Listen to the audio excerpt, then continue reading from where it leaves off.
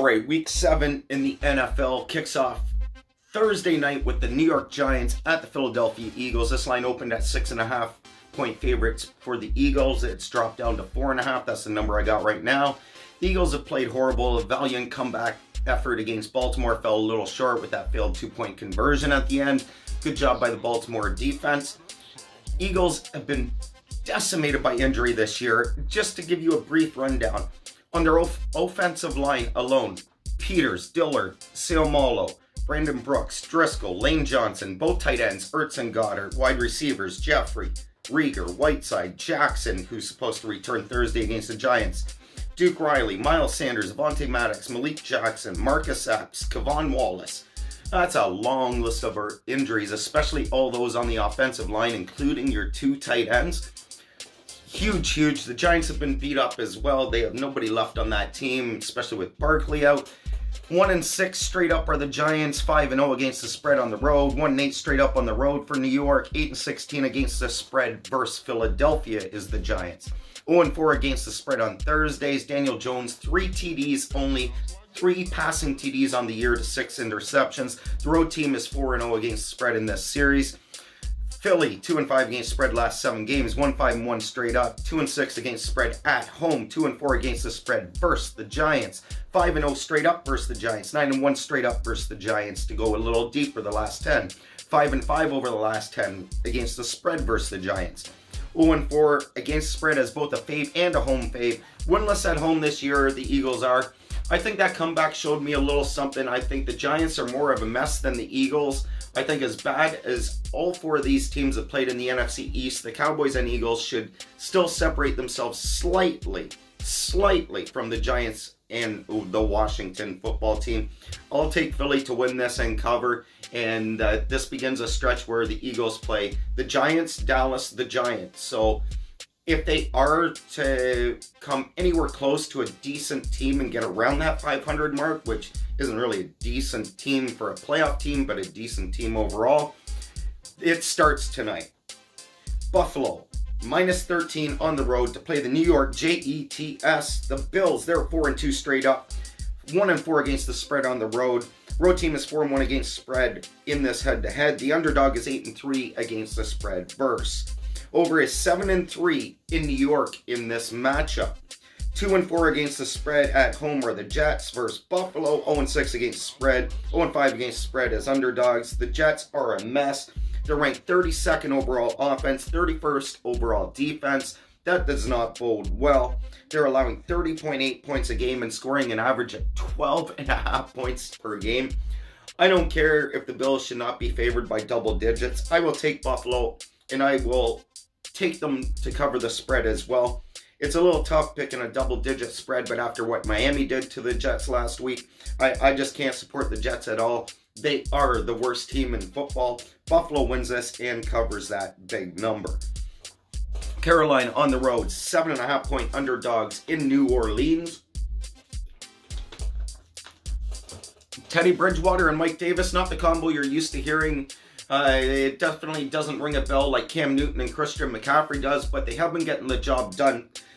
Recently, the first 2 games, obviously, losses, 3-3 on the year, are the Panthers. The over is 7-0 in New Orleans versus Carolina. The underdog is 10-2 against the spread in this head-to-head matchup.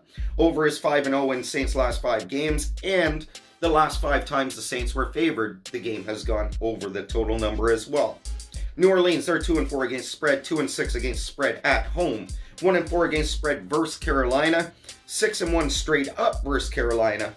They are 5-15 against spread at home versus the Panthers. The Saints defense ranks 24th. The Saints have only scored less than 30 points once all year. I definitely like them to win this game, but at 7.5 points, that's way too much to be given up in this matchup. I will take Carolina to cover the spread and the Saints to win the game. Next, we have another divisional rivalry. A lot of divisional games this week. Cleveland on the road in Cincinnati. The Bengals, 1-4-1 record. Joe Burrow looking for his second win. The Bengals, they are 4-1 against spread. 6-4 straight up versus Cleveland. 8-2 against the spread versus Cleveland. 4-1 against spread at home versus Cleveland. 3-20-1 straight up in their last 24 games overall. The Browns are 2-10 against spread versus Cincy, 4-8 straight up versus Cincy, 3-6 against spread in their last 9 games. Browns 4-1 straight up versus Cincy, 1-8 against spread on the road, 1-8 on the road straight up. I don't know, Cleveland, they've shown me more than Cincinnati has this year. I don't see how I can pick against the Browns to win this game. A field goal, I think that's exactly what they win by. So just for the hell of it, I'll take Cleveland and Cincy to cover the spread, even though I think this game is going to be a push. Next up, Dallas on the road to face Washington. Cowboys, there's another list of injuries. Here's some key names from the Cowboys, too. Olden Smith, Zach Martin, Brandon Knight, Dak Prescott, Armstrong, Bell, Crawford, Diggs, Griffin, Lawrence, Looney. Like, are you kidding me? These two teams have been beat up. Doesn't excuse the bad play I've seen from either one of them, from Dallas and Philly I'm talking about. But at least it makes me feel that they're not quite as bad as what they've been made out to look through the first 6 weeks of the year. 0-5 against the spread are the Cowboys. 1-4 against spread on the road. 0-5 straight up on the road. Over is 8-1 last 9 games versus each other. The underdog is 27-13 against the spread head-to-head. Dallas has allowed 218 points already through 6 fucking games. Are you kidding me? That's not a typo. Even the Vikings have only given up 192 points. They're the second worst in the NFL. That is absolutely ridiculous. And who's going to protect the Red Rocket from Chase Young attacking this Cowboys beat-up offensive line all day long? And sorry, Red Rocket does not have the legs to escape like Prescott does. I think this is going to be a long day for the Cowboys. Washington football team, they are 1-3-1 against spread, 0-5 straight up, 2-13 straight up at home, 1-5 against spread versus Dallas, 1-7 straight up versus Dallas, 1-6 straight up at home versus Dallas. But I think that corrects itself, and not because I think Washington is a better football team than Dallas. I just think Dallas can't overcome these injuries, and their defense was bad from the get-go. Not a good combination when your offense gets hurt and you got a horrible defense. I think Washington wins this game by the small 1-point spread, and I will take them to cover. Detroit on the road in Atlanta, 2.5-point home favorites are the Falcons. Julio Jones being back for Atlanta is huge. Detroit, they're 4-12 against the spread, 2-12 straight up, 2-6 against the spread on the road, 2-7 straight up on the road are the Lions. They're also 1-4 straight up versus Atlanta, 6-3 straight up in Atlanta. The under is 6-2 head-to-head in this matchup. Falcons, they're 2-4 against the spread, 1-5 straight up, 2-5 against the spread at home, 2-8 straight up at home, 5-0 against the spread versus Detroit recently. And versus teams with losing records, the Falcons are 5-0 against spread. Atlanta has given up a league-high 18 passing TDs and 9.8 yards per passing attempt. Bad numbers all around for both these teams. I think Julio Jones is the X factor. I will take Atlanta to cover the 2.5 points and win this game.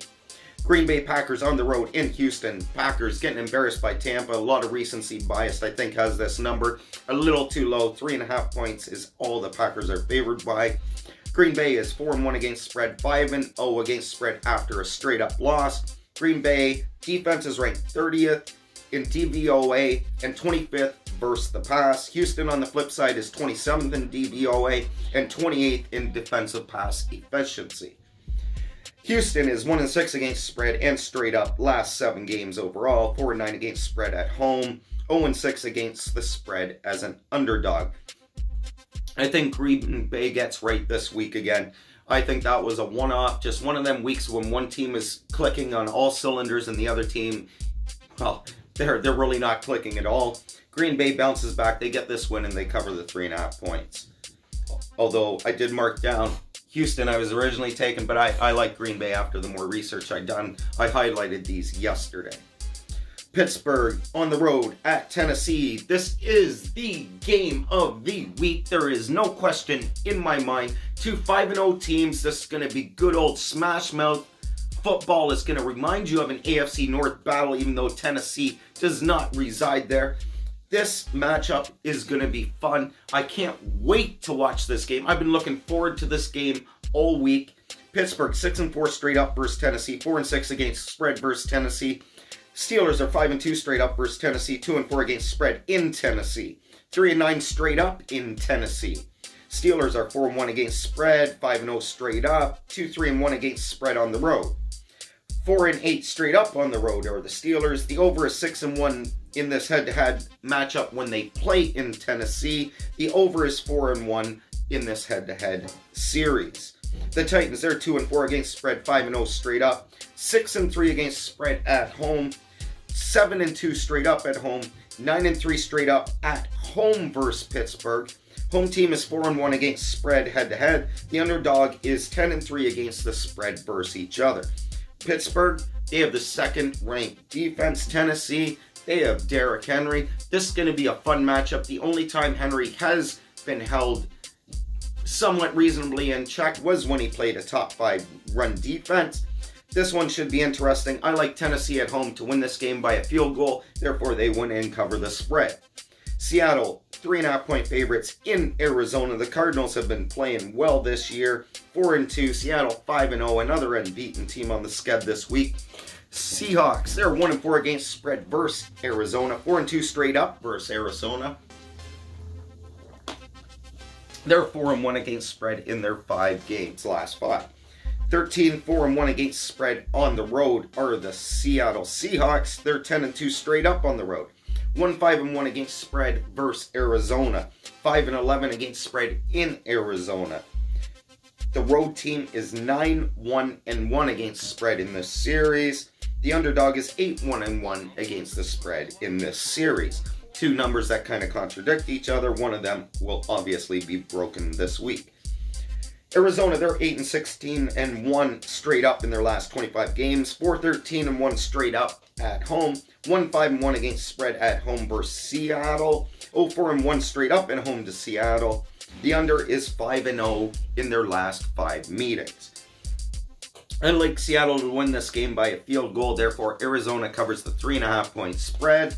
Next up, we have Jacksonville in LA to face the Chargers. Both teams with only 1 win on the season. The Chargers are 7.5-point favorites. This is a tough number. I still don't have it circled as I'm reading. I'm going to make my decision by the time I finish talking about it. The Jags, they're 2-5 against spread on the road. 1-6 straight up on the road. 1-4 against spread their last 5 games. And 0-5 straight up. 0-4 against spread at LA when they face the Chargers. 0-8 against spread versus the Chargers. The favorite is 7-2 against the spread versus each other. The over is 8-2-1 head-to-head in this series. The Chargers, they're 9-1 against spread versus Jacksonville. 8-2 straight up versus Jacksonville. 2-9-1 against spread at home. 0-5 straight up at home. 5-0 against spread versus Jacksonville. 7-1 straight up versus Jacksonville for more numbers. 7-13-2 against spread their last 22 overall. They're 1-7 straight up in their last 8 games. The Chargers, they finally get a win this week. I think this domination over Jacksonville continues. I'll take the Chargers, and I will take them to cover the 7.5 points. Let me highlight that now. Kansas City, 9.5-point road favorites to face the Denver Broncos. The Chiefs, they are 4-1 against spread on the road, 5-0 straight up on the road, 13-2 against spread their last 15 games, 14-1 straight up in their last 15 games, 10-2-1 against spread as a fave, 6-0 against spread in Denver, 8-1 against spread versus Denver. Road team is 4-1 against spread versus each other. The fave is 5-2 against spread versus each other. The Broncos, they're 4-2 against spread at home. 4-2 straight up at home. 0-5 straight up versus KC and at home to KC. I think Kansas City is definitely the better team. I think Kansas City definitely gets the win here, but 9.5 points, I do not think they cover. I think this is more a 3, 6, 7-point game, maybe a 5-point game. It's going to fall somewhere in that number in my mind. So I will take Denver to cover the spread and KC to win. I wouldn't be surprised if Denver even pulled the upset here.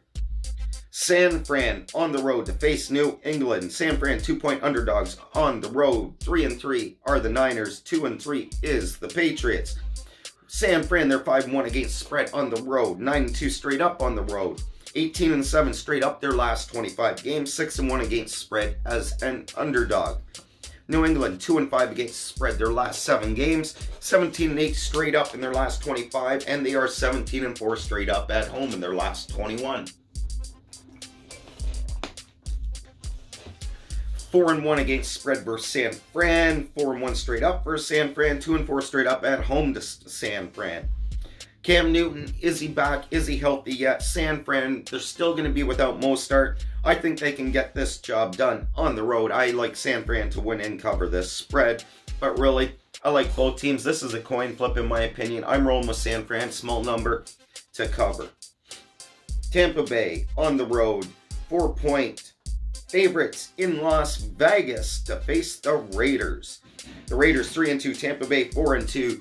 Everybody's got a lot of recency bias on Tampa and Green Bay because of the result of that game last week with Tampa just absolutely destroying the Packers.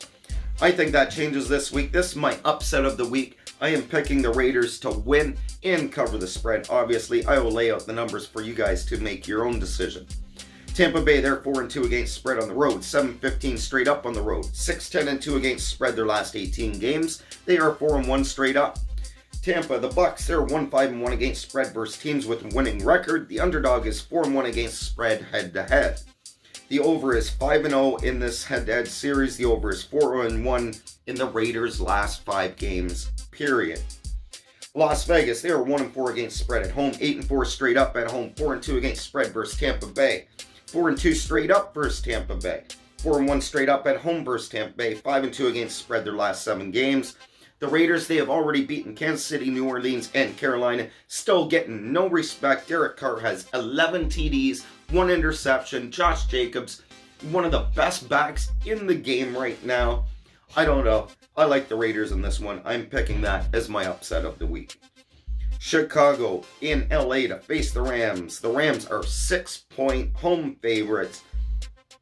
The Bears, they're 7-3 against spread versus the Rams. 6-2 straight up versus LA. 4-2 against spread their last 6 games. 6-12 against spread their last 18. They are 6-1 straight up in their last 7 games. 3-6 against spread on the road. 5-1 straight up on the road. 4-0 against spread on Monday Night Football are the Chicago Bears. The Bears. The home team is 4-1 against spread versus each other. Chicago is 7-3 against spread. I already said that. LA Rams are 6-1 straight up at home, 2-4 against the spread at home for Chicago, 9-4 straight up at home to Chicago. The under is 5-2 versus each other. Bears defense. Bears, all they do is rely on defense. They win close games. I don't think any team's won as many close games as them this year. I'd even go back as far as last year, although I have not looked up any numbers. That's just the picture I have in my mind is Bears defense, defense, defense, win a close game at the end or hold on to a close game at the end as they did with Tampa Bay when they beat them 20-19 a couple weeks ago. I like the Bears to win this game outright and obviously cover the spread. I don't think that is a big upset like the Raiders over Tampa is. If you guys want to call it one, call it one. That's my week 7 picks. Hopefully I bounce back. Dag Swag, first episode, November 1st or the 15th. Haven't figured it out yet. Got a lot going on. Anyways, peace.